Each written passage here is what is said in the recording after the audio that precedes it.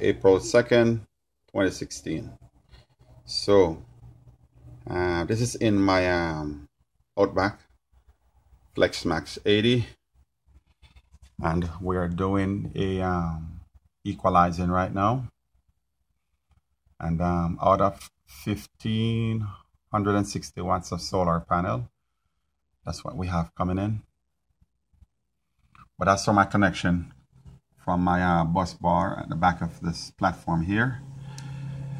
The solar array wire coming in from the bus bar, it is a 4-gauge wire, which is this one and this one. And going out to the battery bank, it is 0-gauge wires. I'm running 0-gauge for my positive and 0-gauge for my negative, going out to my battery bank from the Flexmax 80. So that's the connection within my Outback Flexmax 80 here. And like I say, my panels are facing west.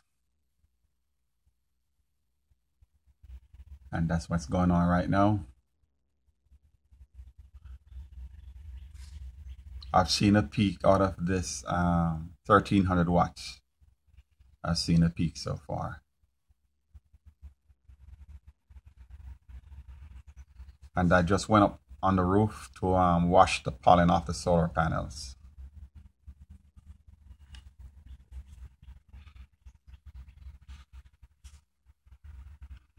My battery state of charge is 80% state of charge. And this is what's charging my batteries as we speak. And like I say, every night we flip a few breakers over, and half of the house literally is running on this at night.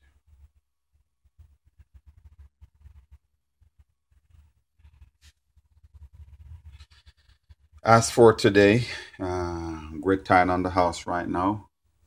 From one set of panel, we have 1176. From the other set of panel, we have 965 watts going from one set of panel. On pin 2, we have 1400 watts of panel on pin 2. And pin 1, we have 1200 watts of panel on pin 1. So out of 1200 watts of solar array on pin 1, that's what we're getting at present. 962 out of 1400 watts of panel on pin 2, we are getting 1170. Total array on this Aura is 2600 watts of solar panel, and we have seen peak of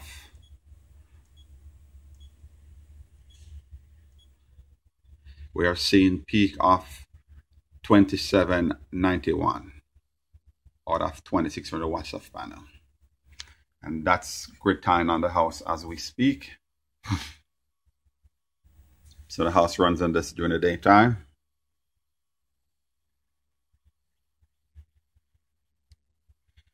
And at night, we're on this.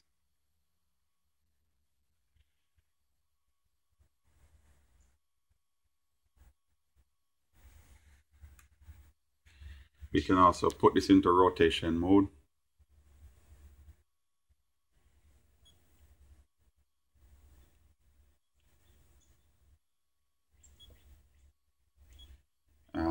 Hold on, I think it's this one. Okay. So now it's going to rotate between the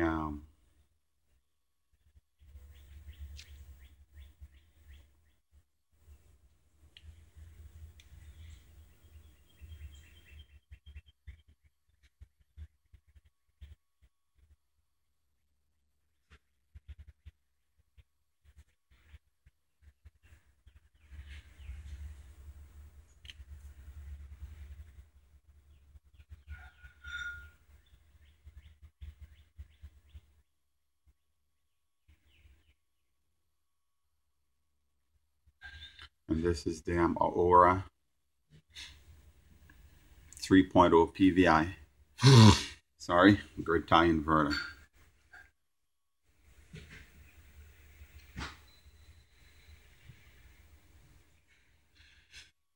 So that's a few part. Excuse me.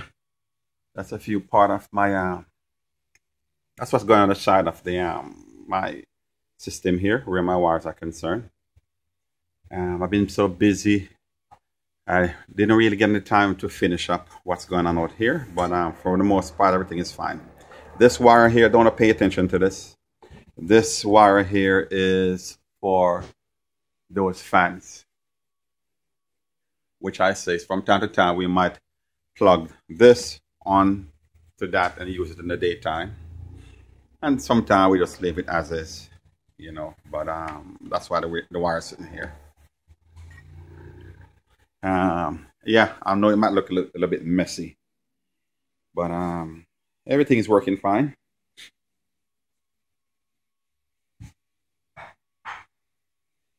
What I'm thinking about maybe in the near future though is upgrade this. I've been looking into the Ames 24 volts in 6,000 watts 240 volts inverter charger, because what I'm planning to do in the near future is,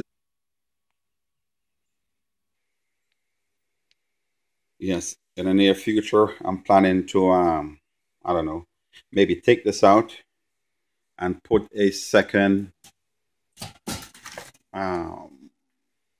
breaker panel in here, and take everything 120 off the house and run it solely on the battery,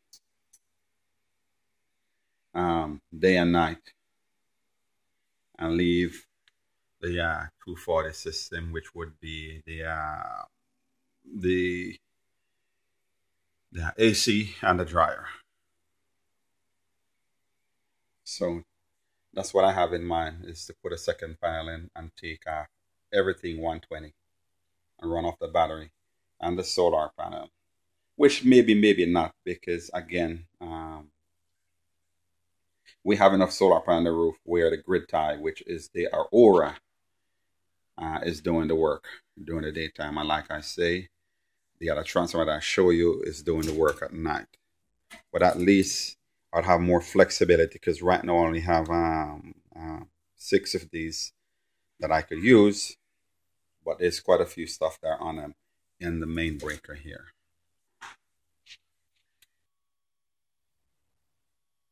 So that's my system again, YouTube, and at present we are equalizing the batteries today.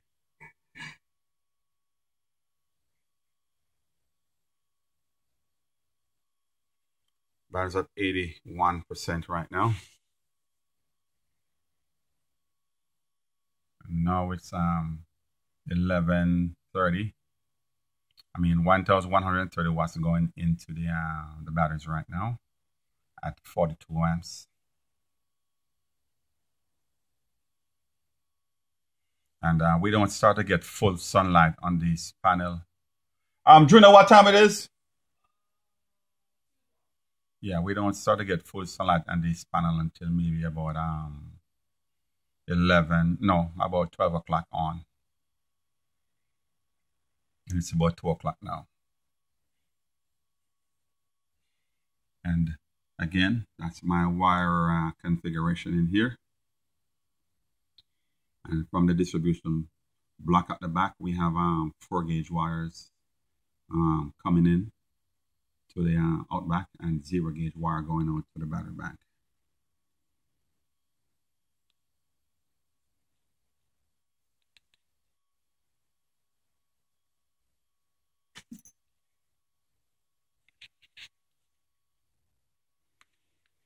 And this is where the wire comes through from the charge controller. Comes around here, goes into this 80 amp breaker. 4-gauge wire comes out. 0-gauge wire comes out and connects right here on the That's the negative coming in. Goes to the shunt, comes around, and connects right here. So we got 12 batteries in total, and we got 3 banks of 4 batteries in here. 4 batteries wire in series, 4 battery wires in series, 4 battery wires in series, and then parallel together.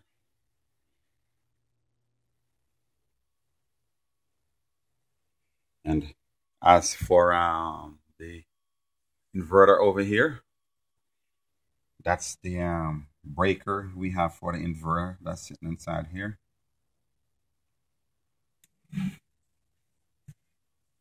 And that's the shunt for the Victron energy monitor. And that's the battery desulfator. And we have 150 amp fuse right here, and this goes out to the house. This is 24-volt system here. Comes out into a distribution block at the back, converted down, comes back over into this unit here, where we step it down from 24 volts to 12 volts to run the lights upstairs in the bedroom and bathroom, because we also have low voltage in the rooms upstairs.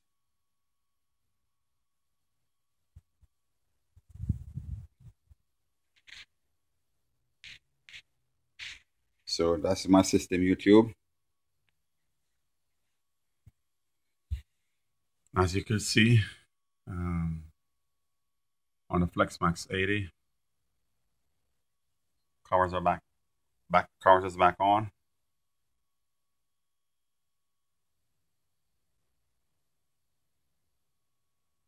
.42 amps go into the battery.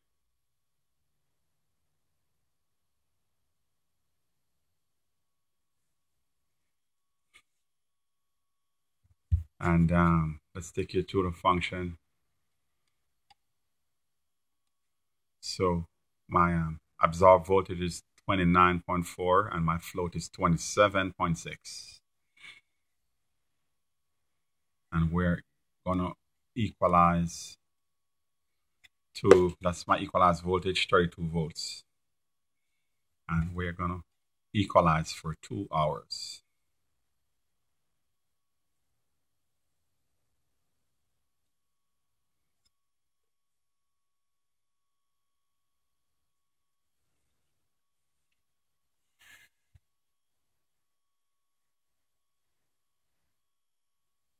Okay, YouTube, that's Garfield signing off.